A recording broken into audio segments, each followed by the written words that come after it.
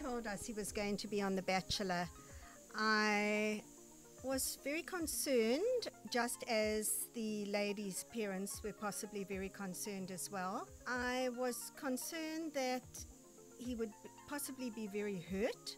I've never watched one of the shows, but I do believe that it's a very emotional process that they go through. I thought that it might be one-sided, having one man choosing one of 24 women. And it's changed, I've understood it far more now, and I see anyone had a chance they first had a choice to be here, and secondly, they had a choice to leave at any time. After speaking to Marc prior to the interviews, I saw a change in Marc. There was a change that yes.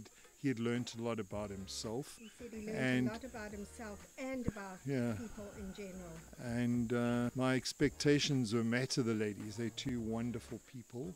I saw two very strong characters that can stand up to Marc, because he's exceptionally strong and disciplined, and I see that in both those ladies.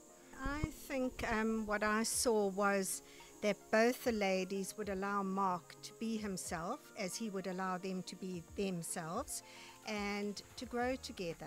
My main expectation is to see a spark, because in a relationship that is very, very important. Love is, and you wouldn't see that now. That's something that would develop. Yes.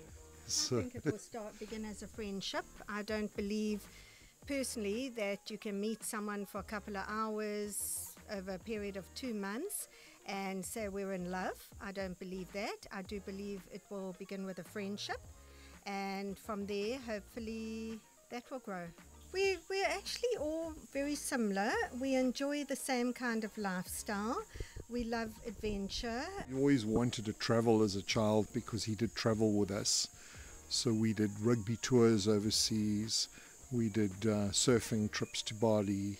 I'm seeing that emerge now in his travels. So he's continuing with the adventurous spirit. Yes. And he's been travelling since he was very young. I think Marc's possibly been to almost every country in the world.